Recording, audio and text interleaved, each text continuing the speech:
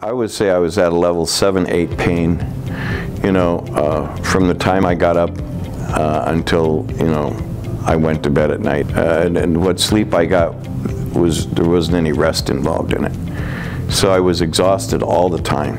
Adding pain medication after pain medication, and it's a little of this and a little of that, and then a lot of this and a lot of that. And I started using the H-wave machine in June of last year. Well, I started to see the results the first week. And as I met with my doctors and showed them my increased mobility, that I could just stand up and without inching out of my chair, and doing all that, it was just, they were shocked. My pain was so much less that, I started using less and less of the chemical pain medication that I was taking. And over a 6-7 week period, I detoxed from all of the pain medication that I was taking.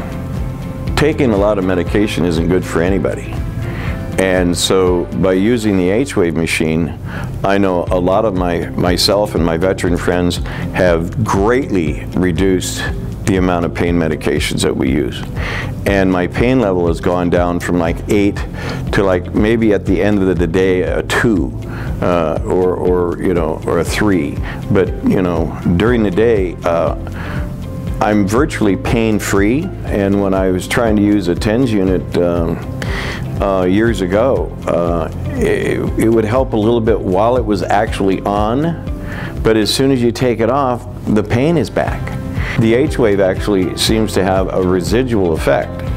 The pain reduction lasts over time, and I use it just at night for an hour and a half, 2 hours, and then I'm good to go for the whole next day.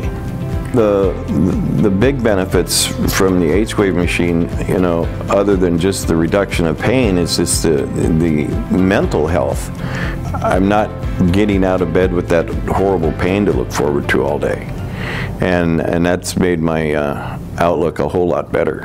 I tend to be a little bit of a ham sometimes when I'm feeling good. So the less pain, the more ham.